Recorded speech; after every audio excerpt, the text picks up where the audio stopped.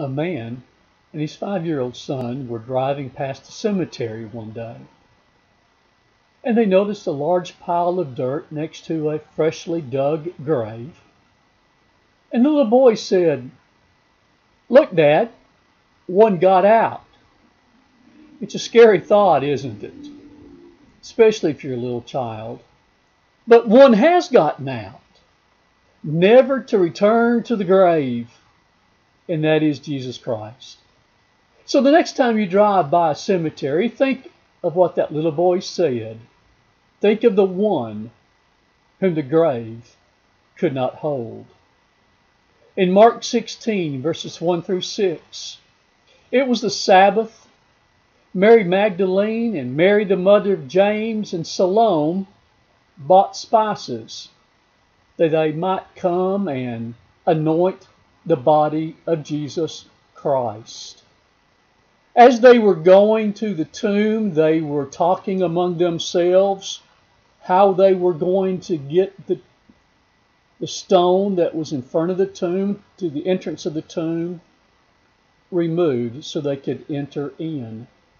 And in verse 4 it says, "And looking up, they saw that the stone had been rolled away, although it was extremely large." In verse 5, "And entering the tomb, they saw a young man sitting at the right, wearing a white robe, and they were amazed. And he said to them, 'Do not be amazed. You are looking for Jesus the Nazarene, whom has been crucified. He has risen. He is not here. Behold, here is the place where they laid him.'" Last week we looked at the central message of the gospel of Jesus Christ in verses 5 through 8. Jesus died according to the Old Testament scriptures. He was buried, and he was raised on the third day according to the scriptures, and he was seen by many witnesses, among 500 brethren at one time, of whom the majority were still alive when Paul wrote that letter to the church of God at Corinth. And he mentions several witnesses of Jesus' resurrection. Yet some of the church in Corinth were discussing among themselves that there would not be a resurrection. And verse 12 states that some, not all of them, not all of the church, believed in a resurrection of the body. Some did believe, some did not believe. They were not denying the resurrection of Jesus Christ, as we've noticed in verses 1 through 4 of chapter 15. The good news about Jesus had been preached to them. The gospel of Jesus. The death, the burial, and the resurrection. They received it. They were standing in it. They were saved by it. And for what Paul says in verses 12 through 19 is meaningless if they do not accept the resurrection of Christ. If they do not accept the resurrection, period. Whose resurrection were they denying then? Their own resurrection. Their own bodily resurrection. If you would, notice with me in 1 Corinthians chapter 15, verse 16. "For if the dead rise not, then is not Christ raised?" NLT says, "If there is no resurrection of the dead, then Christ has not been raised." Burton Kaufman quotes from Ellicott's commentary on the whole Bible. He says, in other words, if there be no resurrection, the only alternative is atheism. For otherwise one would have to believe that, though there is a God who is wise and just, yet the purest and greatest life that has ever lived is no better in the end than life of a dog. What is Paul trying to stress in verses 12 through 19? It's this. Since Christ was bodily resurrected, you should not even question your own resurrection. Notice verse 12. Now if Christ be preached that he rose from the dead, how say some among you that there is no resurrection of the dead? Verse 13. But if there be no resurrection of the dead, then is Christ not risen. What if you guys are trying to say and trying to believe that there is no resurrection from the dead, then Christ has not been resurrected from the dead. The resurrection of the Christ, the Messiah, Jesus Christ, the Son of God, and the resurrection of mankind cannot be separated. They are conjoined together. They are inseparable. They are connected together as you would take super glue. They cannot be separated. If Jesus Christ has been resurrected, we also are going to have a bodily resurrection. Those who pretend to be Christians and deny the resurrection are not Christians at all in the New Testament sense. In this study, I want us to observe verses 12 through 19. The consequences of denying our resurrection. And another way to look at this, we're going to be attacking this and studying this, is from the perspective, the relationship between the resurrection to blank. Number one, the relationship between the resurrection and their preaching. The beginning part of verse 14. And if Christ be not risen, then is our preaching vain. Notice what he says.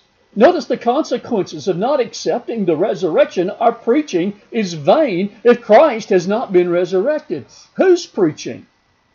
Without a doubt, he's referring to the gospel that had been proclaimed by the apostles, by men who were inspired by the Holy Spirit. But let's not limit it to just these. The same would hold true today if we denied the resurrection of Jesus Christ. In other words, if it was true that Jesus Christ had not been resurrected, we would have no resurrection.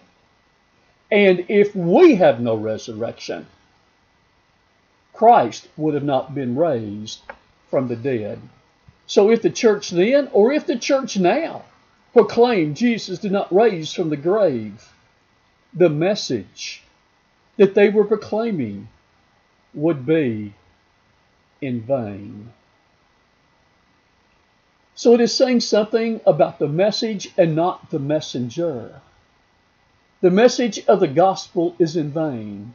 This is a way of saying that the thing preached is in vain. The preaching, the message itself would be empty, powerless, meaningless, useless. It meant nothing whatsoever if Jesus had not been raised. The message focuses on the incarnation, the death, the burial, the resurrection, and the second coming of Jesus Christ. You remember what Paul stated in chapter 1, verse 23 of this letter? He says, we preach Christ crucified. In verse 18, he says, for the preaching of the cross is to them that perish foolishness. And that's why it's foolishness to so many people today to preach a crucified Christ. But it says, unto us who are saved, it is the power of God. Did he not write to the Romans, the Christians in Rome, in chapter 1, verse 16, that the gospel is the power of God unto salvation? If there was no resurrection of Christ, there would be nothing to preach. There would be no message of salvation. There'd be no hope beyond this life. The one preaching would just be blowing smoke, a lot of hot air. It doesn't make sense to serve a dead Savior, does it? Secondly, let's look at the relationship between the resurrection and our faith. Or what is the consequences of no resurrection in relationship to our faith. Notice verse 14. If Christ be not risen, he says your faith is also vain. Not only your preaching, but your faith is vain.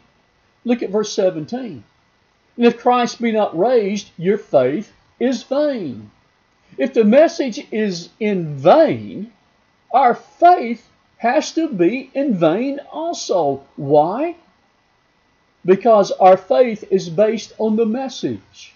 Our faith is based on fact, not just feeling. If it was based upon feeling, then it was not based upon fact. Hebrews chapter 11, verse 1 states, now faith is the substance, the assurance of things hoped for, the evidence or the conviction of things not seen. How can we have that conviction? How can we have that assurance? The Word of God. For you see, we've got to have faith to be pleasing unto God, Hebrews 11:6. For we must believe that He exists, He is.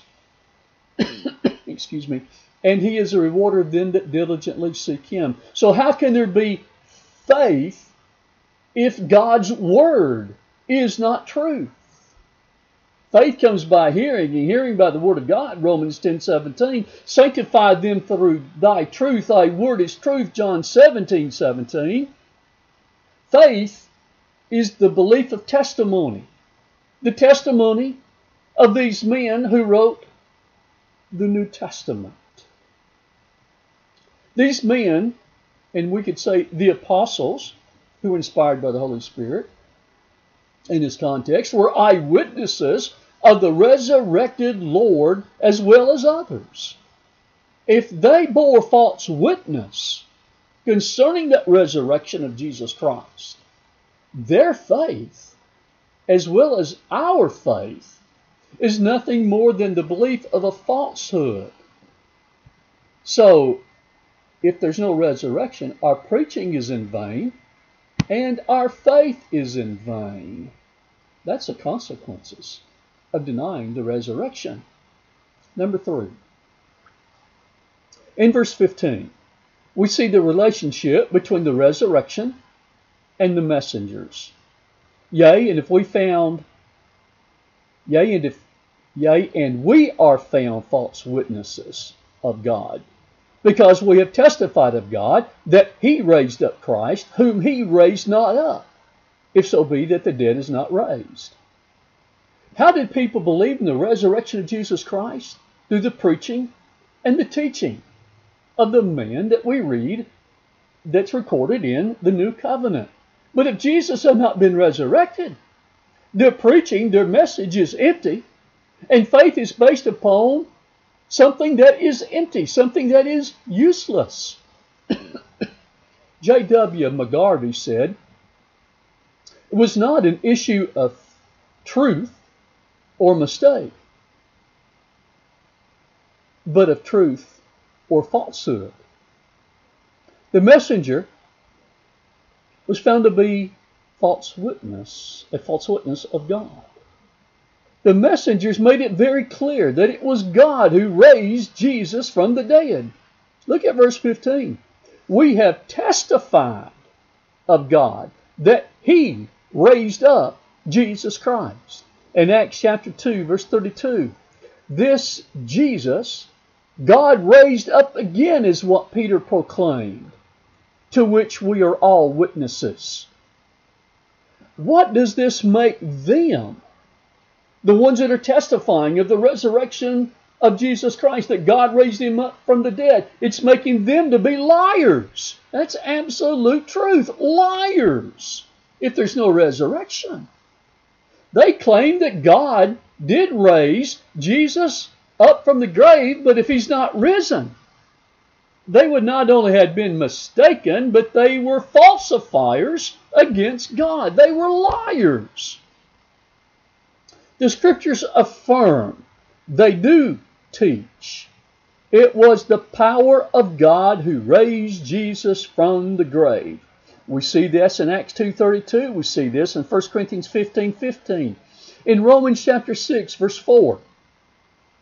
Well, really, if we go back to verse 3 and verse 4, it says, "Know ye not that so many of us were baptized into Jesus Christ, were baptized into his death? Therefore we are buried with him by baptism into death, that like as Christ was raised up from the dead by the glory of the Father, even so we also should walk in newness of life." If Jesus has been resurrected, we are resurrected out of that watery grave of baptism to walk in a new life because we have a new relationship with God. Our sins are forgiven. We become that new creation in Christ Jesus. God raised Jesus from the dead. But notice Romans chapter 8, verse 11. Not only God, but the Holy Spirit was involved in the bodily resurrection of Jesus Christ also. He says, "But if the Spirit of him that raised up Jesus from the dead dwell in you, he that raised up Christ from the dead shall also quicken your mortal bodies by his Spirit that dwells in you." God and the Holy Spirit were involved in raising up the body of Jesus Christ, and they are going to be involved in the resurrection of us from the grave, a bodily resurrection. And we'll be talking more about that bodily resurrection in the weeks to come. But the Bible also states, God's Word states, that Jesus Christ himself raised himself from the dead. In John chapter 10, verse 17 and 18.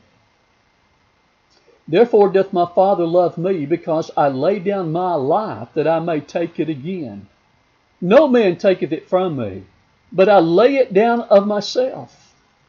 I have power to lay it down. Remember, he said, no man can take it from me. I'm the one that has the power to lay it down. And notice what else Jesus said. "And I have the power to take it again." I have the power to raise it from the dead, to raise it from the grave. "This commandment have I received of my Father." That's John 10, verse 17 and 18. So we're just not talking about a historical event, but we're talking about the power and the nature and the promise, as well as the faithfulness of God himself. If there is no resurrection of Jesus Christ, I have no faith in God. Why? Why would I have faith in someone that is not trustworthy if there's no resurrection from the dead? If Jesus had not been resurrected from the grave, I make God out to be a liar. You take a car, for example. How many of us have had a car that has let us down before? It's not trustworthy. Maybe you were on your way to somewhere important and the car just dies. Something happens to it. And it happens 2 or 3 times after that. What do you do with the car? You lose faith in it, don't you? And you get rid of that car before you take another long trip. If God was not completely honest, 100% trustworthy, 100% dependable, if he lied, we'd lose faith in him also, wouldn't we? God is truthful. Titus chapter 1 verse 2 says he never lies. King James Version says that he cannot lie. NAS says who cannot lie. Therefore we can believe, we can trust in his promises because he always tells us the truth. God is faithful. Hebrews 10 verse 23. NAS says, "Let's hold fast the confession of our hope without wavering, for he who promised is faithful." If the Lord ever breaks a promise, our Christian theology falls apart because he would cease to be who he says he is and what he is. But since God has never failed to keep his word in the past, we can trust him in the present, and we can trust his word in the future. He has not told us a lie concerning the resurrection of Jesus Christ and our resurrection as the result of Jesus' resurrection. What are the consequences of denying the resurrection of Jesus Christ? Number one, our preaching is vain. Number two, our faith is in vain. Number three, the messengers are liars. They've made God to be a liar also. Number four, let's look at the relationship between the resurrection and our sins in verse 17. And if Christ be not raised, your faith is vain. You're yet in your sins. Christ was a masterful teacher. He was a great teacher. But listen to me very carefully. Teaching does not save anyone. Teaching does not atone for anyone's sins. Teaching does not justify one sin, period. Our sins are forgiven based upon the fact of the death of Jesus Christ, the burial of Jesus, the resurrection of Jesus. Our belief of those facts and our obedience to those facts is what saves us. In Romans chapter 4, verse 24 and 25, notice very carefully a purpose for the resurrection of Jesus Christ. But for us also, to whom it shall be imputed, talking about the righteousness imputed unto us, the same righteousness that Abraham received, the same righteousness that David received, as we see in Romans chapter 4. But for us also, to whom it shall be imputed, if we believe on Him, God, that raised up Jesus our Lord from the dead, who was delivered for our offenses, and was raised again for our justification. A very simple definition for justification that I learned many years ago, just as if I'd never sinned. That's the way God views us. That's why Jesus Christ was resurrected from the grave. It was so God can look at us. When we stand in the gospel of Jesus Christ and He looks at us, He does not see our filthy rags of righteousness, but He sees the righteousness of His Son, His only begotten Son, Jesus Christ. Those who have died in Christ have not perished. Look at verse 18. Then they also which are fallen asleep in Christ are perished, if there is no resurrection. But there is a resurrection, because Jesus has been resurrected. So therefore those who have fallen asleep, those who have already died, have not perished. What's the result of the resurrection? God is truthful. The message is true. Jesus was, and Jesus did, notice, died for our sins, buried, and raised again on the third day for our justification, so that we can have faith in that message, the Word of God, so that our faith can be pleasing unto Him, so that we can know that He is a rewarder of those that diligently seek Him. We have the forgiveness of sins in Jesus Christ as the result of His death, His burial, and His resurrection. Those who have already died have not perished, but they are in a saved state. Man's hope, our hope, my hope, your hope extends beyond this life, beyond the grave. Notice verse 19. If in this life only we have hope in Christ, We are of all men most miserable. If our hope does not go beyond this life that we live here on earth, if it does not go beyond the grave, we are of all men most miserable. The NLT says, and if we have hope in Christ only for this life, we are the most miserable people in the world. If Jesus was not raised from the dead, everything that Christians do, their good works, their struggles against sin, their financial contributions, their mission efforts, and so on, you just name, it's all been a waste of time. Many Christians, including Paul, gave up almost everything in life to be able to proclaim the gospel of Jesus Christ so they can attain unto the resurrection, so that they can have forgiveness of sins. They even risked their lives, and some of them did die for the name of Jesus Christ. In the early church, Christians lost their families, they lost friends, they lost jobs, they lost their homes, yes, even their lives. So Paul says that Christians would deserve great pity if their hope for resurrection proved to be false. Not only would they receive no benefit from their religion, but they would also forfeit the pleasures of the brief life on earth.